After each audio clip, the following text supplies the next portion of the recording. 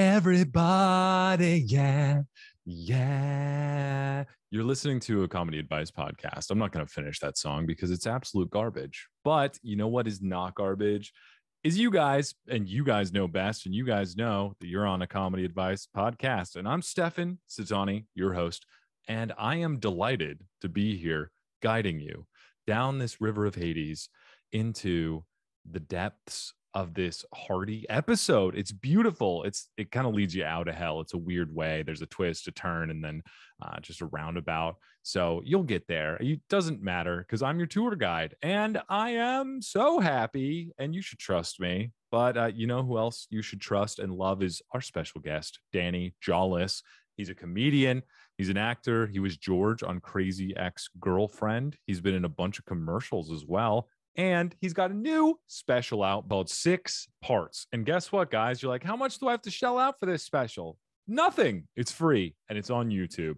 The most common of tubes. Everybody has it. Everybody knows it. Even my grandmama knows about YouTube. She's like, Stefan, did you see this funny clip on the YouTube? And I'm like, Grandma, you're dead. Why are you talking? So it's interesting, but it's on there. Link is going to be in the show notes. We talk about his special and how he put it together pretty masterfully. Danny also recounts a tale in his early comedy career where he opened for Aaron Carter and how he made it doing 45 minutes in front of a crowd that was there for Aaron Carter. So he's just a delightful human being. Please follow him on the socials. See him live if you get the chance and watch his special. All those great things that you good little Samaritans are doing. And while you're there, in your good mood, doing your good things, don't forget to follow a comedy advice podcast on Instagram or me at @Satani.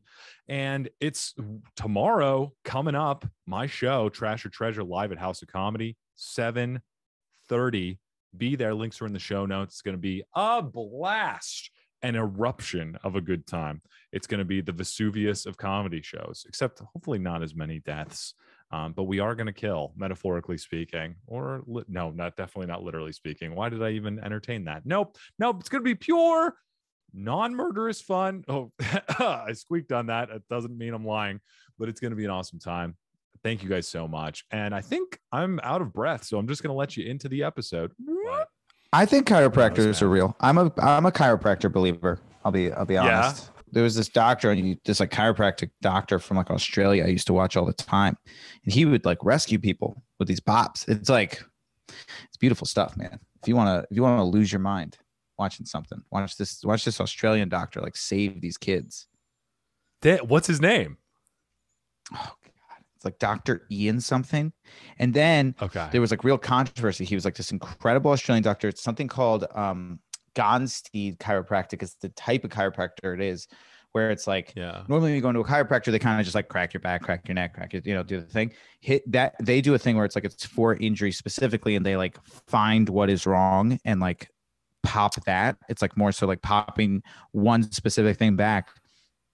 And he had these videos where like people would just be completely locked up, and he would just like save them. People with like disc like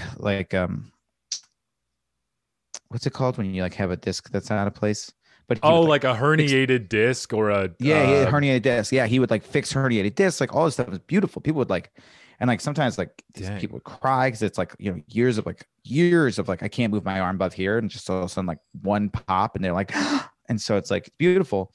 And then he had a baby. And he like made this video where he was like, babies also like need this stuff. He's a doctor, and he was like, well, my own baby, I'm going to show you something. And he like popped its like little baby's back, and the baby like cries, but like immediately stopped crying. And he's like, that's why so many babies have discomfort, blah, blah, blah. And people lost their minds, and they were like, you can't do that to a baby. That's insane. You're a crazy. And like he got canceled, semi-canceled, but not really. He just faced like backlash. And so he took down his entire channel. Dang. He's never put out a video since, but you can find it. You can still find all the videos, but wild stuff. Oh, baby. I will say that is the type of chiropractor I believe in, because I feel like there are those there are those professional chiropractors that specialize in finding the spot. They're really good. They've done it for a long time. Then there's like the fast food chiropractors, which I think are the 100%. ones that I go to, where they're like, okay, I literally, I don't know why I still go to them, because every single time I'm like, look, my shoulder, and they're like, okay, let's crack that neck.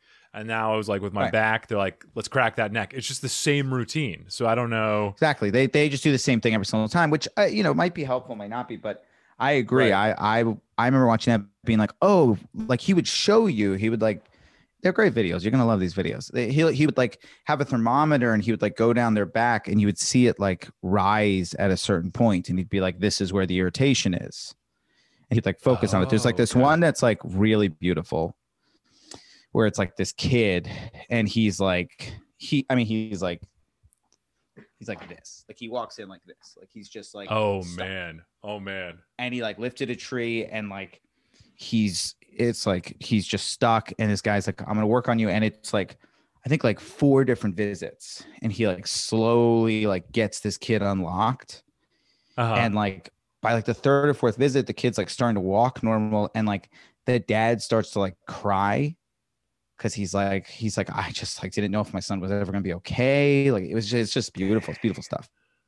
Dang, that's cool. I'll have to check that out, because I love learning about that stuff. Because sometimes I would watch YouTube videos of if I messed up something or something locked up. There are chiropractors out there that have some good videos. I've also seen, it's kind of like that, but these Facebook ads or maybe YouTube ads where there's one guy, I can't remember his name, but he was kind of like the Salt Bay of chiropractors, because he just like, you know how it's just like, ooh, so that the guy would be laying down on his stomach and the chiropractor would go up and be like, and then do the really quick movement, and then the person would be like, and they'd feel better. And that just was random shots of him going up and doing that. It was like interpretive dance plus chiropractic. So I don't know if I love a second. I don't know if I would love like a second thing going on with my chiropractor. That's true. You know, I feel like it's a hard job, and I feel like I wouldn't want like a second. Like we're also trying to make it art. I'd be like, let's just try to like get it right medically. I don't need to see you do a handstand there, doctor. If you could just, let's just get this right. Let's really try to focus. Why is this not charging? That's the kind of question that I find myself asking right now. Yeah. Sounds like something needs to be popped into place. Something is locked up. Is it the charger? Okay, so we'll never know. Will we know? Plugged in. What am I doing wrong? What am I doing? Oh, I'll tell you what I'm doing wrong. Oh. Okay. We're good. I heard the little sound of satisfaction from the charger. Yeah. Or from the laptop. Oh, that's great. Well, good. Well, you know what?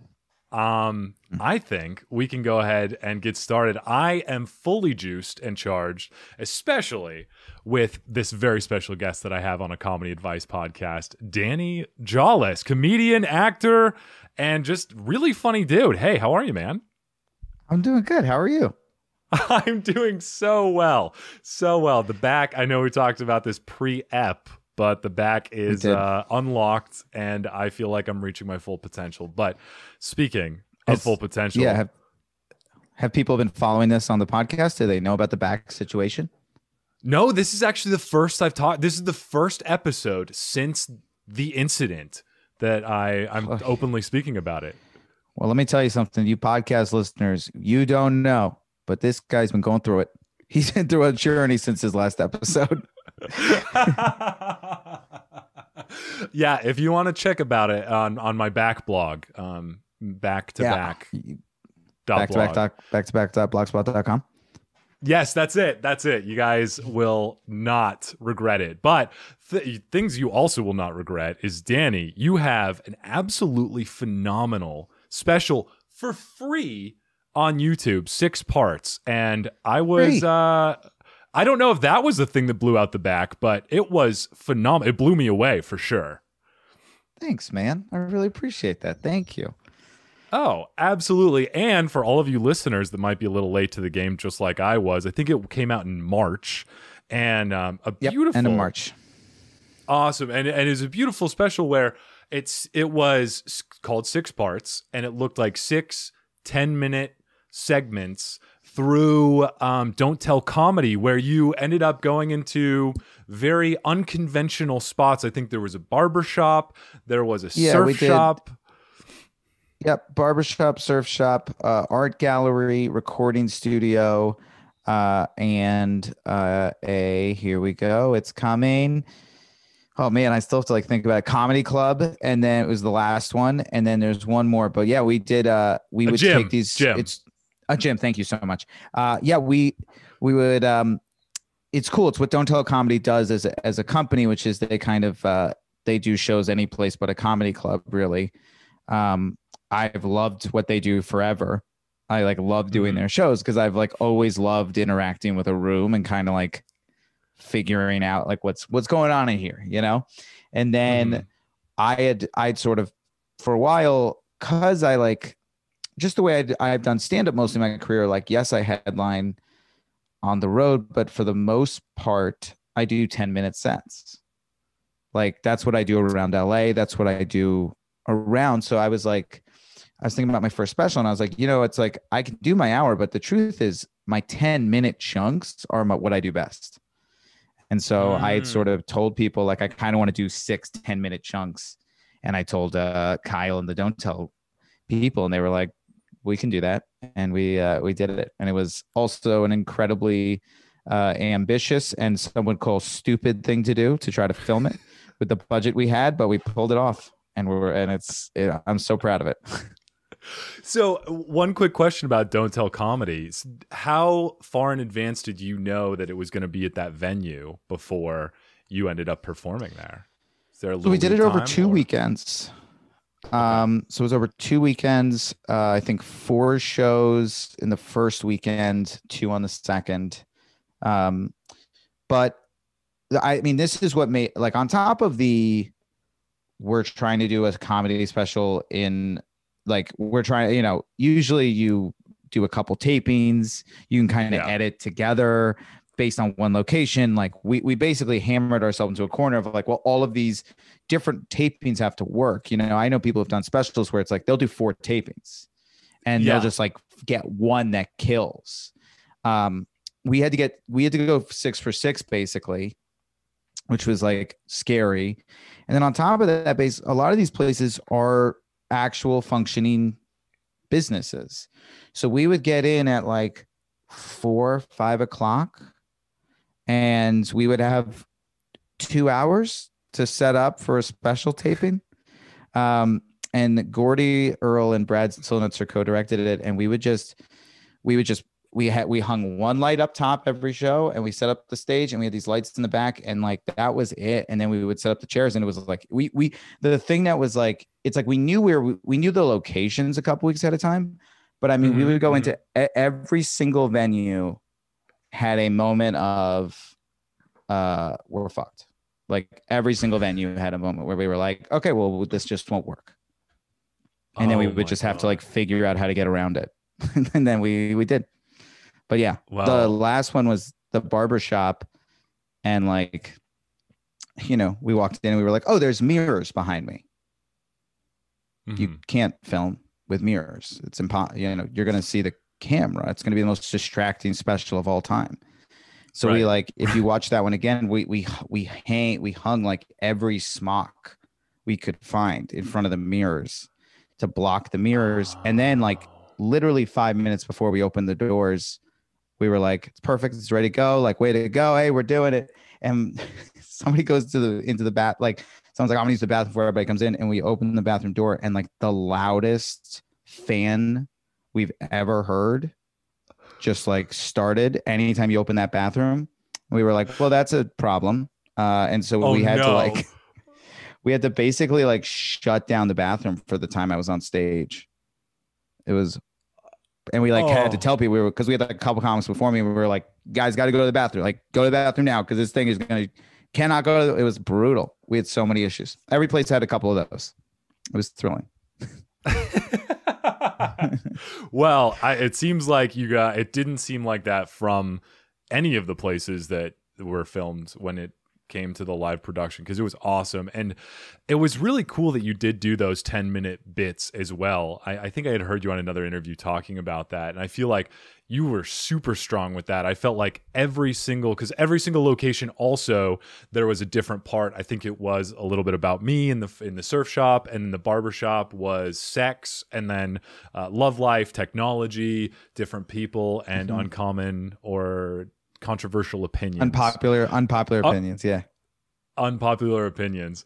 And all of them, I felt like the writing was so good, where I think my favorite bit was, it's really hard actually to decide one, but I think I'll stick with this one. I'll commit, where your technology bit, where you were talking about how dangerous our grandkids are going to think the things that we did were. And the way that you just kept building on it was so, I don't want to spoil it, because you guys are going to have, listeners and viewers, you're going to have to watch it. But it was so good how you built up into that, and then just had the little in between peaks of the grandkid and then the grandpa telling the stories, and beautiful. Yeah. Thanks. Beautiful. Thank you so much. That is like a joke I'm so proud of. And that will always be a joke. That joke, I will always stay up at night and be like, how was it never a late night set? I'll never understand. Because I was so proud of that joke. And for years, I kept submitting it to late night, being like, are you sure? This is so clean. This is the cleanest joke I've ever written. It's so safe. It's so like straightforward. It's my joke that, like, particularly like, you know, when I'm not on a coast, like that joke is people love. I was like, this is I never got to do it on late night, but I'm so proud of that joke. And it's been cool watching people find it, because I'm like, oh, it's one of my absolute favorites. It's such a good joke. And I mean, even just the language that you sprinkle in as you're telling the stories, where when you're talking about the different vehicles, and you're like, you take a slice of that, and it's just, it just makes me hang on every word, waiting for the next thing you're going to say. It's a masterpiece. It's so good. Thank you. Yeah. Oh, that's so nice. Thank you. Yeah, the scariest absolutely. part is it almost was longer.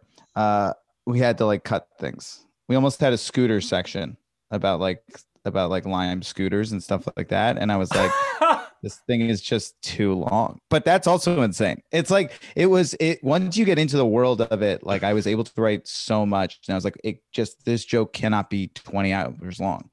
But yeah, I like had so many alts, and like I initially had a part about cars, just cars in general. And I had to cut, and I like cut that, and I sort of like skip cars. I just go straight to like, straight to motorcycle, buses, right? bus to motorcycle. Yeah, bus to motorcycle. So it's like, yeah, but it was like that was like Uber. It starts with Uber, but we like literally skip cars. We don't even do like what it was like to drive. I had like a whole section about what it was like to drive, of just like, yeah, we just they told us not to drink and drive, and we all just kind of did. But like, you know, we'd be super, but like we'd be close. Like we knew there was a limit, and we'd push it to the maximum. And it was like this whole long thing. And like, I cut that. That's the scary thing about all my jokes. Cause I think one of my strengths and debatable weaknesses is that I do very long jokes. I like to really live in a world for a while.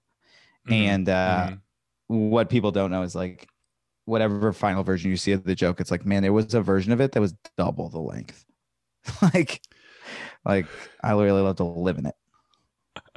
That's really funny. And I do think that is one of your strengths too, as far as the finished product is concerned, because also your fireworks joke too is so good, and it's so right. I hate, I think when I first started to think about how boring fireworks are, it was when people started just posting videos of it on social media, and I was just like, it's even more boring there. But you bring it to a level and use your imagination to create the story of, if they were to be upgraded, updated, this is what it would be like. Beautiful. Wow. Thank you so much. Yeah, I love that joke.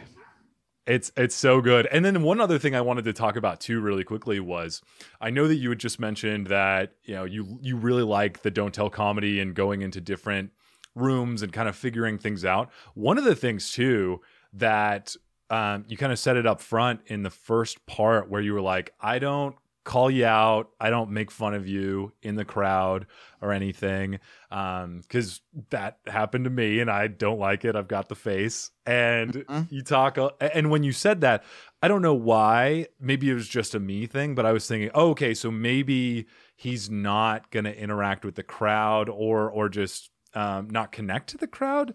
But you, without, because a lot of comedians do make fun of people and go into that and use that as part of their sets, really, whether filler or they're just really strong at it. But I felt like you were really connected to the crowd, where you were talking to them as like a whole. And sometimes if somebody would blurt something out, you might respond to them. But I felt like beyond just the terrifying aspect of being in a new place, in an unconventional comedy place to tell jokes, you also made sure that the crowd was along for the ride and kept them engaged and were really there for them. And so I thought that was a really strong skill. Yeah. Thank you. Yeah, I appreciate that. I always like, first off, I'm in general, like I am somebody who, like, you have to want it so badly for me to get mad at you if you're in the crowd. And like, you know, every now and then somebody just wants trouble, but it's like, I will give somebody every opportunity to get out of trouble. Like I will give you, I don't like negative interactions at shows. I don't think it's good. I don't think it has people come back. Like I think it stops people from coming back to comedy shows when they get made fun of. So it's like, I will do everything I can to duck that.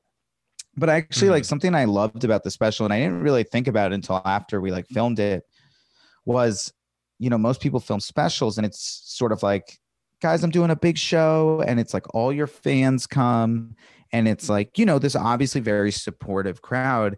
And I did 6 shows where it was like the crowds didn't even know I was filming a special, you know, better yet, like liked me or even knew who I was. So it was like, you really see me battle them and like push them through jokes in a way that's like, it's cool, because that's what it's really like. That's an average show. An average show is like, here, a group of strangers, like, I need you guys to hop on board with these premises, and it like takes a while. It's like, I like that you got to see that, for better or for worse, with the special, because sometimes you like see me being like, come on, but I do also think that's like true to comedy. You know? Yeah, I definitely agree with that. And I felt, maybe I'll have to see it again to see it, the specific parts. I felt the only real times where you're trying to get people on board was in the comedy club for the unpopular opinions on just like a few of them. Yeah. But even that was like correct, you know, but like as frustrating as it was, it's also like, I remember watching it back when we had the first cuts and being like, it kind of makes sense. Like, it is the premise, it is unpopular opinions. They probably shouldn't be on board immediately. I guess that was the point. It's like in your mind when you're filming your special, you're like, oh, I want it to be like raucous applause the entire time. And like every single word I said is met with like, but it was fun watching it back being like, oh, that they're not on board and I'm frustrated. And that feels good. That feels right for this. I remember being like, all right, I'm cool with it. I accept it. Oh my God. Well, it was so good. And just considering the fact, I know you mentioned this too, these people were not necessarily, they didn't even know that a special was being filmed. They weren't particularly they knew they were being there. filmed. Like, we told them there was a filming happening, like they signed things and we had things posted, but like they didn't know it was my thing. And they certainly didn't know, like, I think the level of care, like, I think in their mind, they're like, oh, he's like filming a set. I don't think they realized it was like my first special. Like, this is a big deal. Oh man. I mean, considering all of that, the fact that, what else was there? That you had to do it in basically one shot for each of the parts. And instead of somebody like the traditional special where they do 4 tapings or so and then just trim and cut the best parts or the best reactions from bits. I thought it was, I mean, we did have absolutely. Go ahead.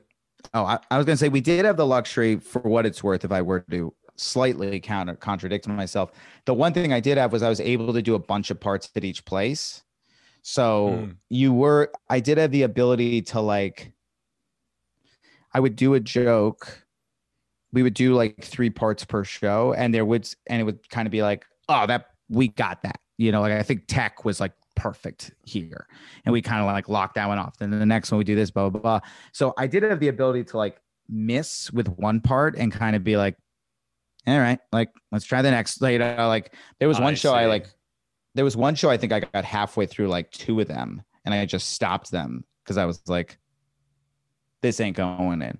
Like, let's try for the next part, and just like finally got a part that hit hard. So I did have the ability. So that was the luxury. The luxury I had was each one I had to get a good tape, but I did have the ability to be like, I just need 10 minutes at each place that are great. I don't have to kill for the whole time. I just have to get 10 that like connect. I see.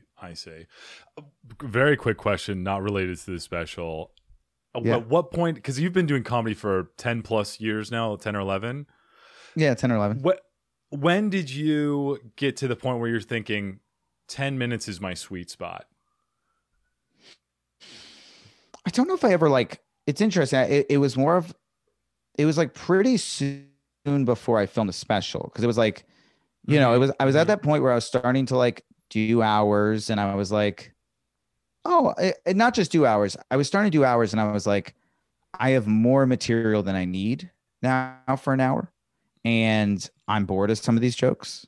You know, some of these jokes have been around for quite some time, and it would be cool to no longer do them. And, you know, sort of this thing of like having that realization, like, I don't think anyone is the special world is not going to be, I didn't feel like a special was around the corner from me, from any like major network.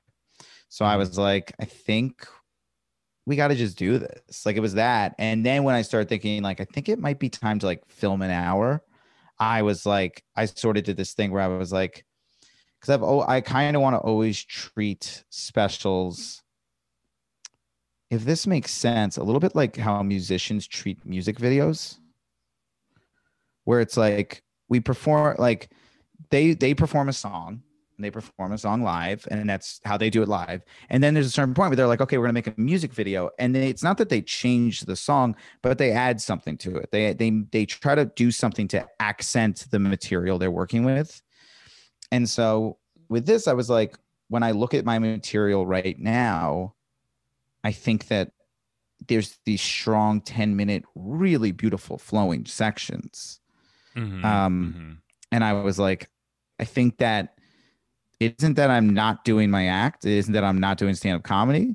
It's just that I'm taking what I'm doing, and I'm just like creating a way to watch it that I think will make it even more enjoyable in a way that I can't do live. I can't switch locations live. I can't like, I can't go like, I will now talk about love, you know? So it was cool. I think I in my mind, I was like, it'd be cool to be able to accent the material. Was the goal. Did it work? Hard to say, but that was the goal.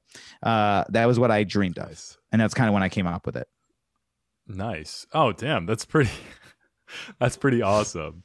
I one of the reasons I was asking, I heard you on Community Service with Craig Conant, where you were talking about, I think this is early in your career, where you were doing college shows, you were doing an hour, and you were, I think you opened at one point for Aaron Carter at a college show. Sure did. Doing a full hour.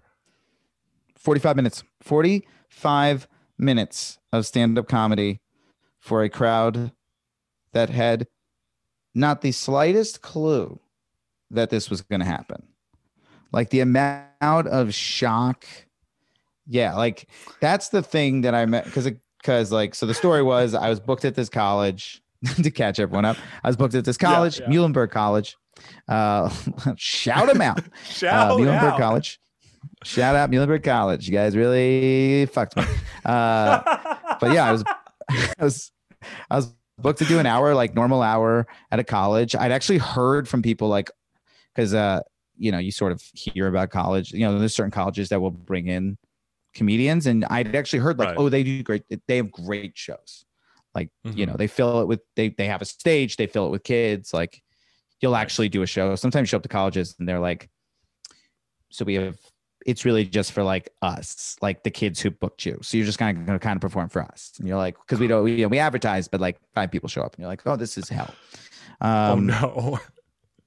So and one other thing is, isn't it you have to do the full time? Because if you go on like a second before, or you go off a second before, they can break the contract. That's something the thing I was always told doing colleges was there were 2 rules, which is you never get off stage until your time is up. You have a contract, to do X amount of time. And unlike a comedy club where they'll kind of like, not that they don't care, you should do your time everywhere, but like, shit happens, shows start late, whatever, like, a comedy club deals with they're never going to fuck you. It's like these college students, it's like, they don't care. They're not professional book. Like they don't care if they burn a bridge with you. So they're just like, right. I just remember my agent was like, you do not get off stage until you do your time. You make sure, I don't care if you go over, I don't care, but you do not go under ever. I don't care. I don't care if they tell you to go under. You don't go under. Do not go under. If it's contractual, you do not go under. And if they're like adamant, tell them to like email me that you're going to go under. It was like that. It's like that hard. Like there needs to be written proof they told you to. And then the second thing was never sleep with a college kid. That was the other rule I was told.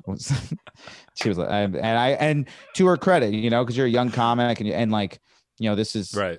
I got very lucky where I had so many good young, like early influences on me. And to her credit, it was Kate Edmonds, Joey Edmonds Presents, just was like, not do that. That is, you are paid to be there. That is a weird dynamic. Because at the time I was like 23, 24. It wasn't insane to sleep with a college kid. I was like pretty out of college. This is like much younger than me. And she was like, I don't care if it's a grad student and they're older than you. Do not sleep. Like that is not what you are there to do. Do not do that. And she was right. And it really and even like when I started doing clubs, I remember being like, oh yeah, when I'm in town to do stand up, I don't do that. I don't like doing that. Right. And I think it really set me up in a good way. But those are my 2 rules. Those are the 2 rules. And I tell everybody who does colleges, I'm like, those are your rules. Do not sleep with a college kid or anybody involved with the school, and do your time. So with Aaron Carter, I was supposed to do, an hour. I was supposed to do 45 minutes. I've heard it's a great show. Week before, she calls me and she's like, so there's a problem. They booked Aaron Carter. They double booked you with Aaron Carter. And I was like, in my mind, I'm like, oh, they're going to cancel me, and I'm like, They have to pay me. Right. That like, I can cancel the plane. Like literally I was remember being like, I can cancel the plane ticket. Like, all right, what do we have to do? Like, and then she was like, no, they want you to do the show still. And I was like, oh, they want me to open for him? And she was like, yeah. And I was like, that sounds bad.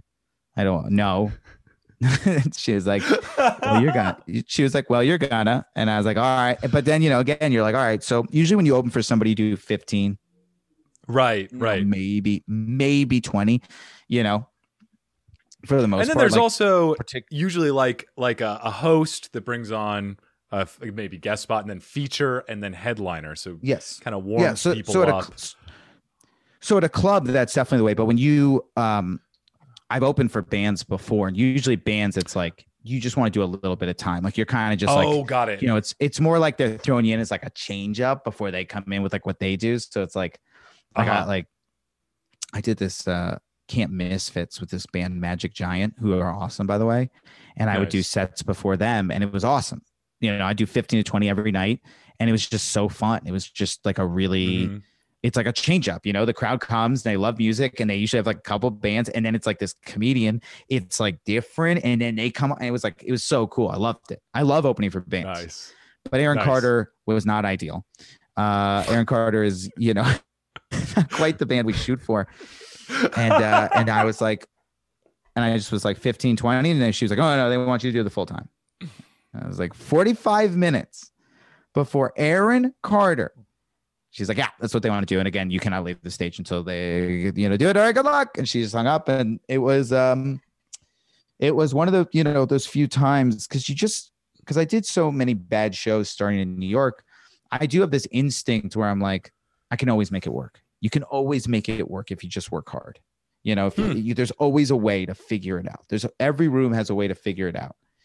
And I stand by it. Every room, if you work hard enough, you'll figure it out. And I remember just figuring it out, like in the moment, just being up there and then absorbing all of the. You just have these experiences where you're like, you're at a biker bar and they're all talking and watching TV, and you're like, well, this is going to go horribly. And then for whatever reason, like you get them.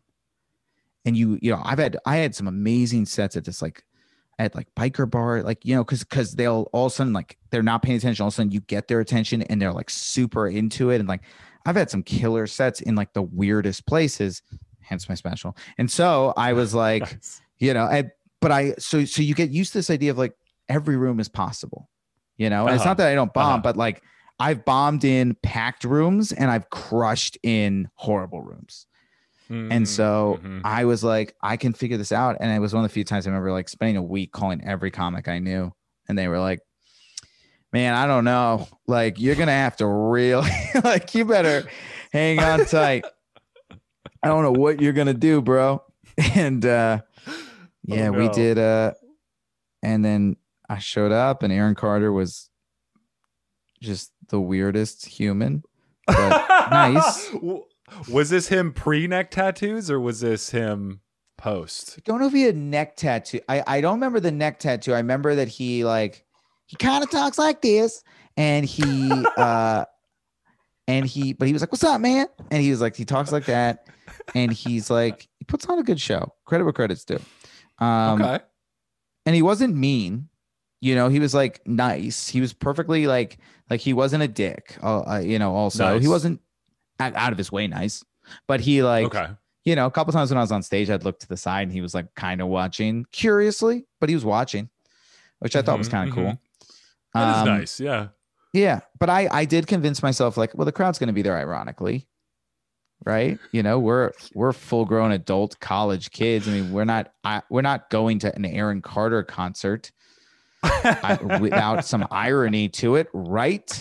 And I remember showing up and these girls are like dressed to the knot, like just dress. And I was like, we're so fucked.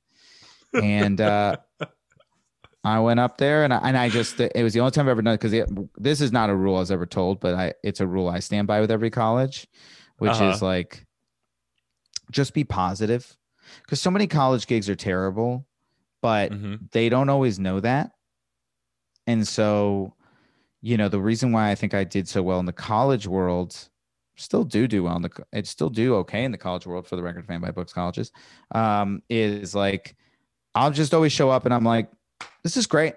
Let's make it work. Like, and I go on stage, and if there's 5 kids, like, I mean, in my head, I'm like, you gotta be fucking kidding me. But I walk on stage and I'm like, this is gonna be great. Let's have a dope time. Like, let's fucking do this. And college kids really respond to that. They like the positivity. They didn't show up. And it's true of any crowd, actually. Nobody shows up to a comedy club to have a bad time. Nobody wants to have a bad time. So when you walk up there and you go, this is going to suck, they're all like, oh, I guess it's going to suck. And if you walk up and you're like, we're going to make this fucking awesome, a lot of times people are like, all right, like, let's make it fucking awesome. Like, I'll give it a shot. It's like, you could still bomb, but like, they'll give you a chance. So I went up there. I was like, but it was one of the few times ever beforehand I went to them and I was like, hey, can I make fun of this situation? Like, yeah. Can I make fun of this? And they were like, sure. And I was like, okay. And I went up and, credit to that crowd. I made it probably 30 before they got fed up with me. But at the 30 point, I think they just thought I was running the light. Like, you just felt like these kids were like, there's no possible way he was booked to do 45. I get you. So I get you. He has to be running the light. There's no way this is what they wanted him to do. So I think in their mind, they thought I was like bumping it, like, just like somebody at the Laugh Factory being like, I'm going to do however much time I want to do. It was like, oh no, but it wasn't. It was me desperately looking at my watch. And I do remember I looked at my watch and I was in mid joke. And when that thing hit 45, I was like, and then we got okay, goodbye. Like, I was out of there.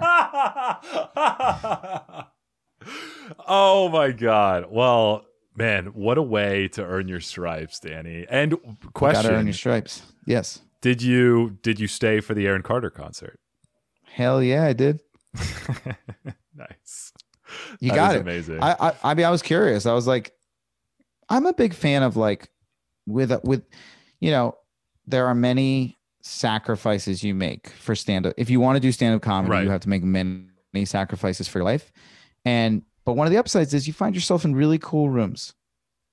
You find yourself at some really cool places sometimes. You find yourself at a free Aaron Carter concert, which is, yes, silly, but also like, I know comics who are like, I'm going to go back to the hotel. And it's like, I want to, let's experience this. Let's experience this moment. And I was like, all right. And I watched the whole thing. And, he opens with like How I Beat Shaq to, and that thing rocks. Oh, and nice. the place goes nuts. And he does also everyone, because he's got How I Beat Shaq. He's got Aaron's Party. Yeah. There's like one more like cover he has that was really big on Disney Channel. And so each one of those, like Aaron's Party, I remember I didn't clock it, but I remember being like, this song has been, I think it's been 15 minutes of this song. Like he extends the shit out of that song when he did it live. But he put on a hell of a show, man. He had that place rocking. Credit where credit's due. That's amazing. And I want to circle back too, just on your zest for life and also the attitude of let's just make this the best experience ever, and how people pick up on that, because it just, as a comedian, I think it's an incredibly useful tool, even as, dare I say, a sandwich artist, or like somebody. I remember when my wife and I lived in Jersey, and service industry, especially with food, was not great, but we went to Moe's Southwest Grill. I still remember this 5 years later. Great place, Moe's. But this guy, what happened? I said Moe's is a great place. Love Moe's. I thought you said Moe's Southwest Grill is a great place. We all know Moe's. I thought you said it closed down. My heart sank a little bit. No, not Moe's. Come on. Oh man, this is not the place or time for me to hear this. My back is locking up again. I was gonna say, you're back already. We can't have that. We can't have that kind of situation. No. Oh man, but this guy was just so happy to be there and was just so happy to serve, and I still remember him. Jesus, shout out to you. And if you're listening, I just can picture that grin of yours. And I feel like no matter what you do, if it's stand up, whatever, if you've got that attitude, I feel like people feel it, and it's there, Absolutely. It matters. People pick up on if you're not excited to do stand-up comedy. Yeah. And if you're just there because you've dedicated X number of years to it, and you're like, I guess I'm stuck doing this now, which I do know some people in comedy who I'm like, oh, you just, it's not that they're bad comedians. It's just like, they don't like it anymore. And they don't like it. But they're just like too far in to quit. And it does bug me, because I'm like, oh man, I sacrificed, so much of my life I've sacrificed because I love this art form and I want to be great at it. And I don't know why I would sacrifice all that and then not enjoy doing it, and not like try to remind myself every time, like, hey, you headline a shitty room, and you're like, dude, headlining in general, when you start just dreaming of headlining, and not just headlining, but headlining confidently, like I can headline. That took years to be able to be like, yeah, I can headline, I can do it, and I can do that.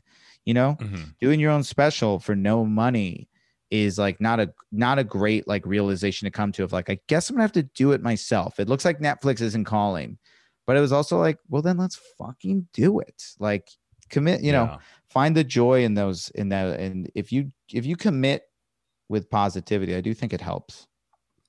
I agree. I definitely agree.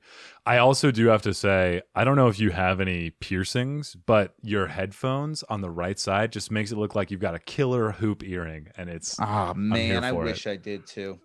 I'm sorry to say I don't. I wish I had cool. I wish I was one of those. I don't have any tattoos or piercings. Me neither. Yeah.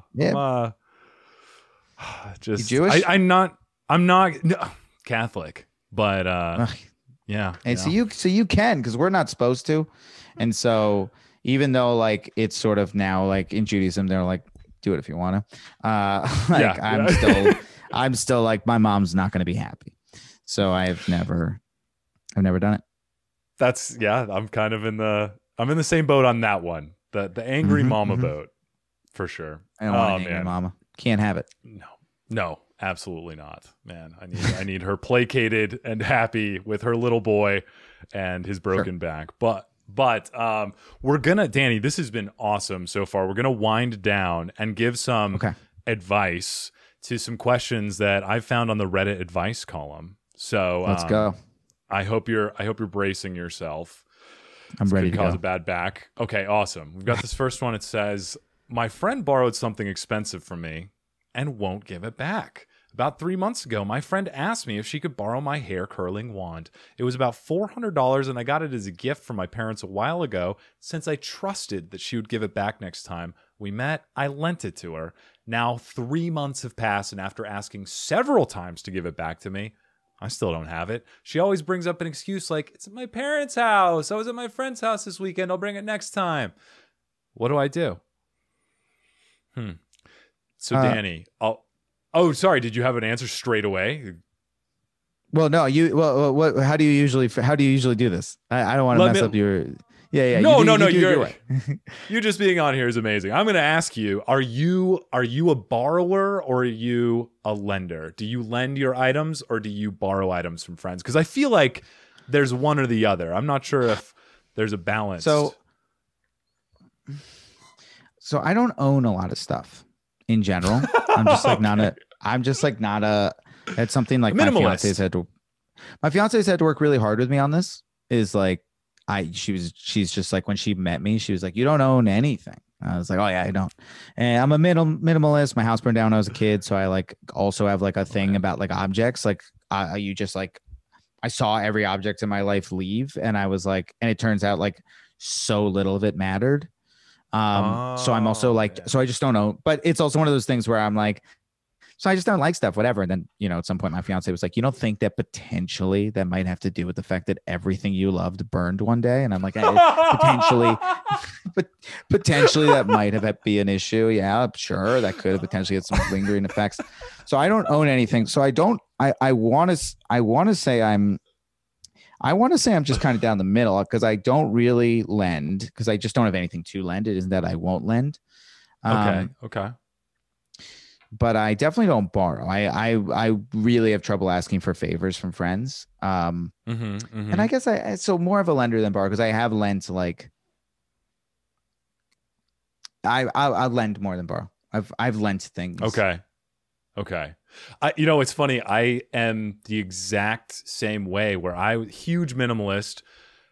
Nothing burned down. None of my cherished possessions burned down all at once in a fire. They just slowly went to my younger siblings and they stole them and burned them down or lent them to other friends. So they're all away. But my wife is like, maybe you should have more than one pair of shoes.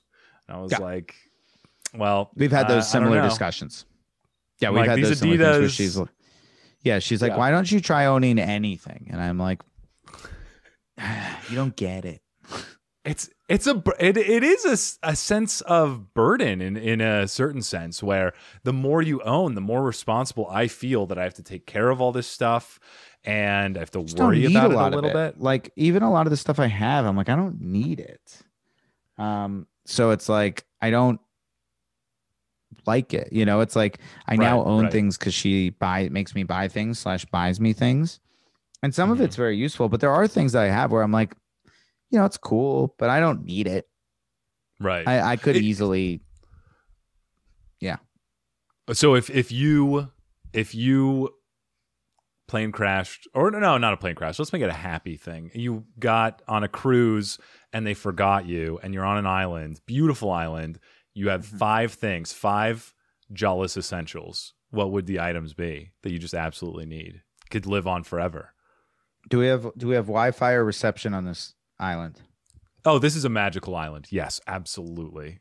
Okay, yeah. So obviously we're gonna have we're gonna have our laptop. Okay. I think that can cover kind of everything I need there. I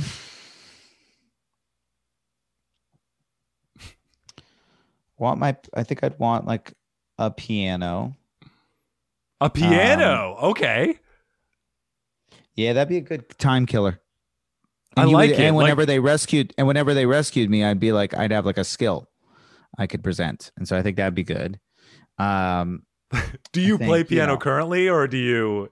I'm That would be a trying to learning. learn. I used to play as a kid. I'm trying to get back again, but it's not going well. But I just see it in the room right now, so I'm like, oh, yeah, I got a little keyboard, Solid. and I was like, that'd be nice. That'd be good to have. Um, Also, storage space, so you can just crack that thing open if you want to protect your laptop from the tropical storms. that's a great point. That's a great point. Yeah. I guess a PlayStation, although like I don't love that, but like probably some sort of way to like do that. Fair. What else? I don't know. What else would you need? I mean, this is like the problem. This is like where I go into like, what else do you need? I guess I guess think. some We could leave it. clothing. Like, I Okay, guess that's I'd want fair. That's fair. A little bit of clothing and like. I might even just freeball it if it's just me and well, you can bring your fiance as well. So and maybe she counts as one thing too. And maybe sure. Well, I don't like to think of her as an object. I like to think of her as a person, and that's just me being a hero. Just that kind of good person. But yeah, no, I mean, she'd be great, but I didn't know she was allowed. I assumed I was alone on this island. She's optional. I mean, if you want to bring her, you can. But I would love her there. But but if she can't come, I mean, that's why the computer exists. I can FaceTime her. Beautiful, great. Yeah. No, I'm always thinking of her, of course. And then she can hear you right now? Is that? I don't think she can, but you never know. Just in case. That's how I love my wife exactly. so much. Yeah, right, of course. But I really do love her. I really would be very sad if I had to be separated from her. Truly. Right. Right. We get married to these people. We kind of like them. That's what I've always found to be. That's what I've always found to be a very important quality in a partner you're choosing to potentially spend the rest of your life with, is that you like them. And so I do like her, and I do feel like I would be upset if I never got to see her again. I agree. My wife, beyond just taking care of me and being a man child, I think that also I like her so much. I mean, we joke around, we'll watch movies together, we'll go on activities, she'll roast me.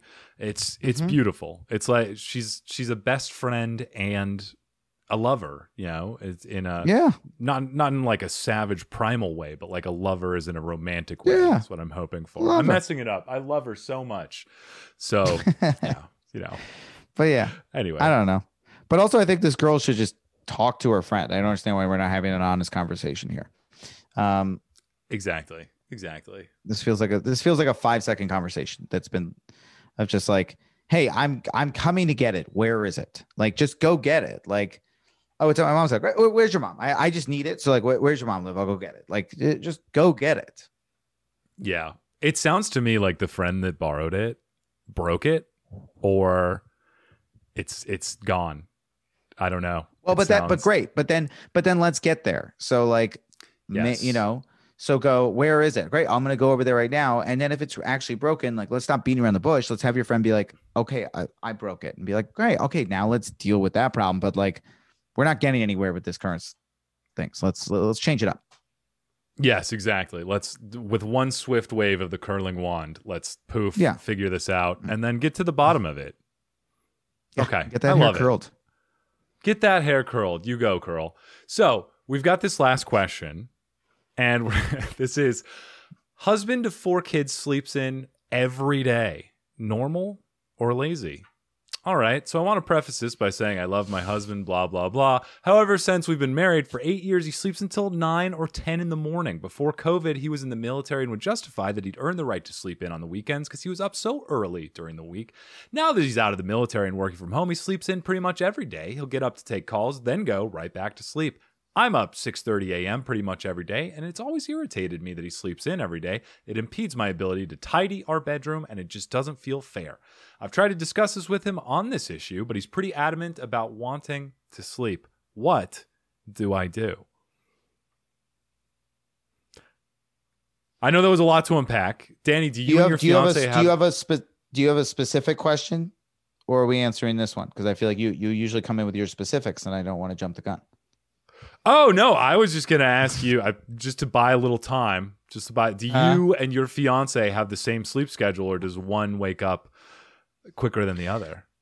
So during COVID, because COVID threw us off, right? So pre-COVID, we would usually wake up. I try to keep business hours. Like that's something when I first started comedy, like every comic was like, we sleep late, we stay out late. And I very quickly was like, I don't like that. I don't think that's a healthy way to live. So I try to wake up like 8:30 every day, and like, try to go to bed once I'm done with shows. You are like the golden boy of comedy. I mean, abstaining from college flesh at 23, 24, business hours. College flesh. I know that as soon as I said it, I was like, that should be edited out immediately. But listen, I did. You're right. No, but it's something actually I really push on comics is I'm like, because I do think there was this, particularly back in like the early days, there was this attitude like comics. It's like a rock star lifestyle. And there's still comics to this day that live that lifestyle, and more power to you. But I am somebody who's also like, you don't have to do that. Like you can still be, you can still do this to the maximum and like be responsible. You can do that. You can live a normal life too. You can choose that. And I think like that's not even just me. I mean, it's like Nate Bargatze has shown that like so many comics now have just like great lives and live like good, just like standard family. Jim Gaffigan has 15 kids. I mean, he's like, and he takes care of them, and he makes a ton of money. He's a great comic. He writes so much. It's like, how much more material can a man write? I mean, it's like he's certainly not lazy, and it's like he still manages to like have the family life he wanted. So I do think that's important. So not that I want like not that I certainly want that, but or even like that, but like I want to live I was like I want to live like a normal life. And so I try to wake up we stay on the same time during COVID. Because there was so little to do, we started sleeping in very late. And then I had to like, well, because early it was like, I mean, just get through this thing. And then that was the mindset early on. The mindset early on was like, just get through this thing. Like, let's just get through this fucking thing. And then 3 months in, it was like, all right, so we're an alcoholic and we sleep until 11 every day, so this is a problem. And it's like I had to really like reverse course. Oh no. But it was true, man. I remember the first 2 weeks I'd be like, you know what, let's have a little drinky poo at 4 p.m. Why wouldn't I? The government, I'm literally doing what I'm told to do. They told me to stay home. I'm actively staying home. I couldn't be doing a better thing than drinking alone. I'm basically, I'm a society savior right now by finishing. For sure. My fiance likes me way more when I'm drunk. So she's pumped. Like everybody's happy. Everybody wins when I'm drinking. But then like 3 months in, I was like, so I drink every night now. So this is a problem. And we have to fix this. I remember, one day after, it's just my hand is shaking and I'm like, maybe this is not healthy. Yeah, this isn't good. So. This isn't a good lifestyle. And then instead I tried weed for the first time in my life. Oh man, how was it? I like it. I don't love it as much as alcohol. Like I do think I'm just like, I love drinking. I love the way I drink. I love who I am as a drinker. Like I just love me drunk. I'm just like, I love it. But can I ask what is the way you love the way you drink? Is there a certain, do you have like, I'm like a looser, fun version of myself that also will make like intelligent decisions. Oh, like I've never been like, even when I was single, like I was never somebody who would like wake up, even when I blacked out and be like, look at my phone and see it would always like responsible text messages. It was like, it's just like you would got home text safe. Your mom, get home safe, mom, get home safe. I literally would wake up and I'd be like texting my friends being like, dude, make sure you get home safe. Like I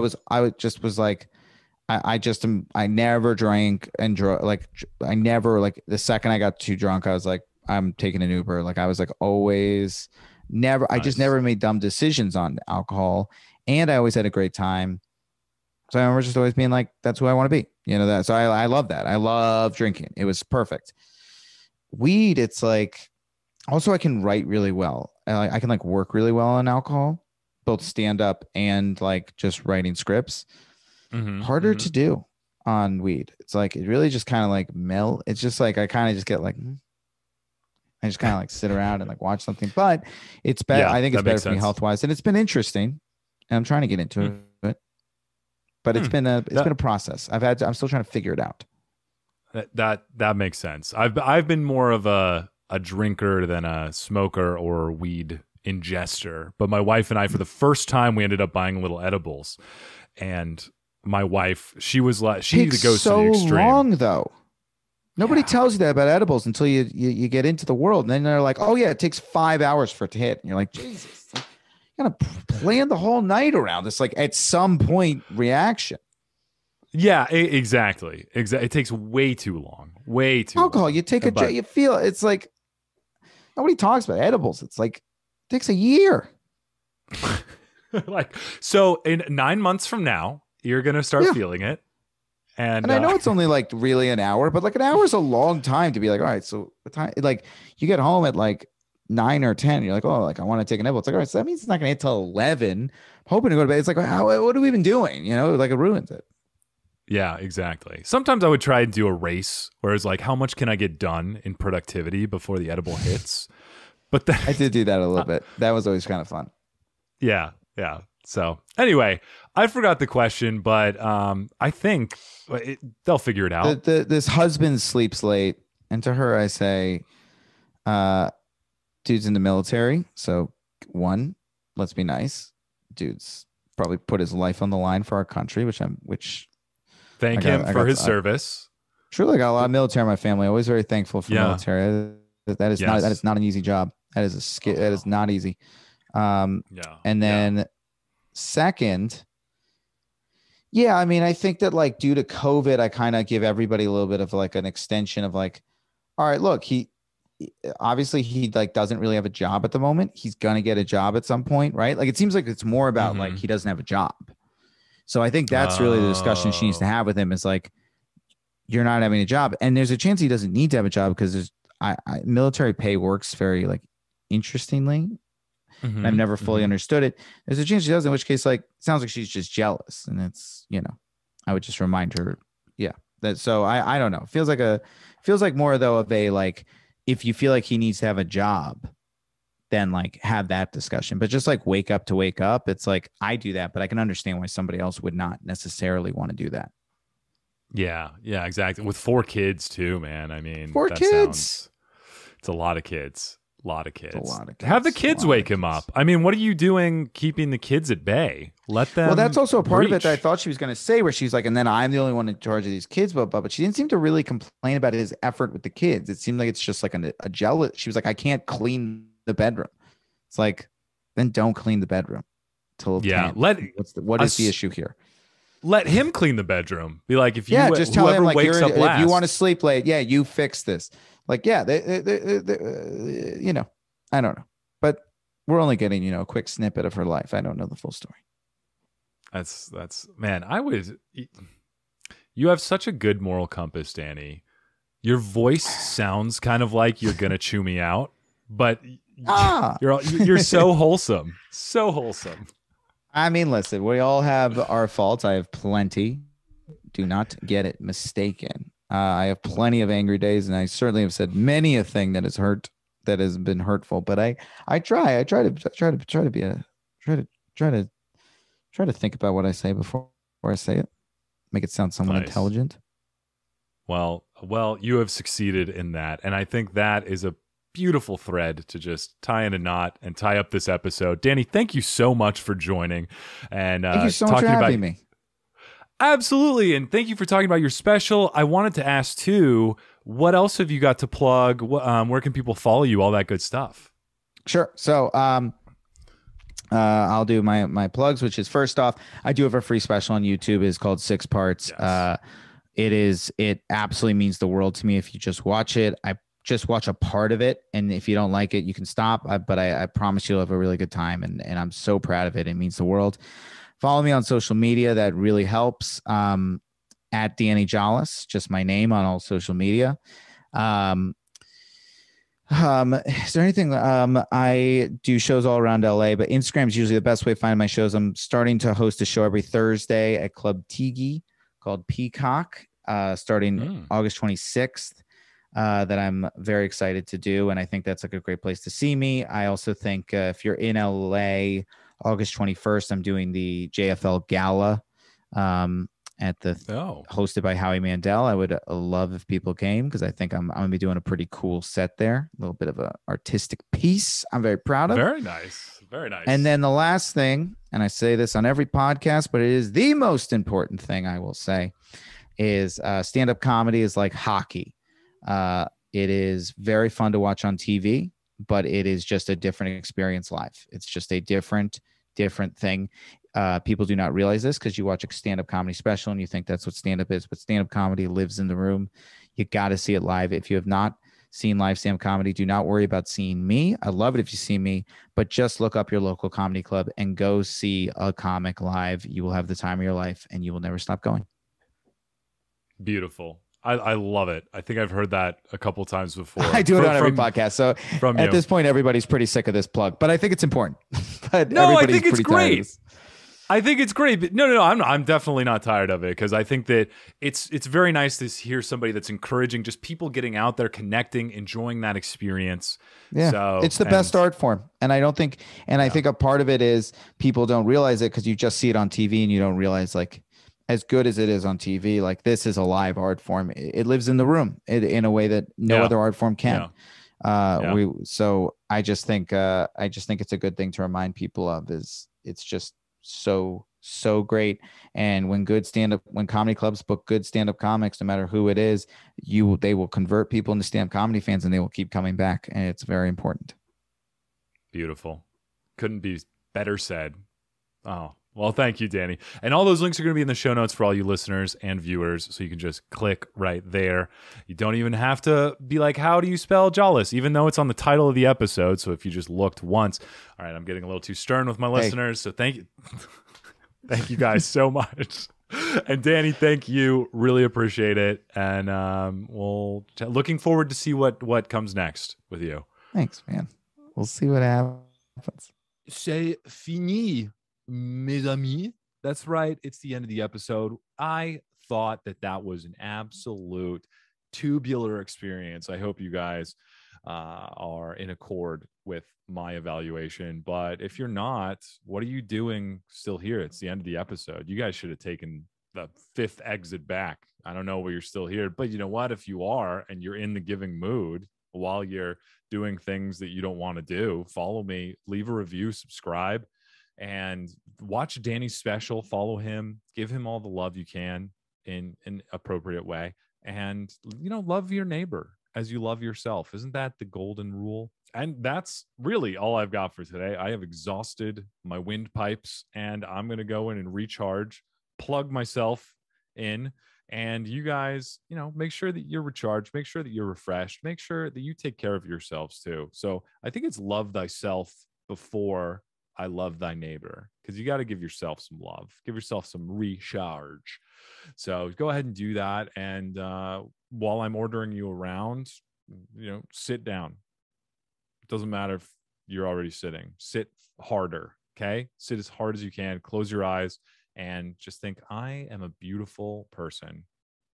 All right. Even the mole people, because mole people are not beautiful. All right. All the mole people listening, I am a beautiful person. And I'm going to leave you with that, all you beautiful people and mole people. Mwah!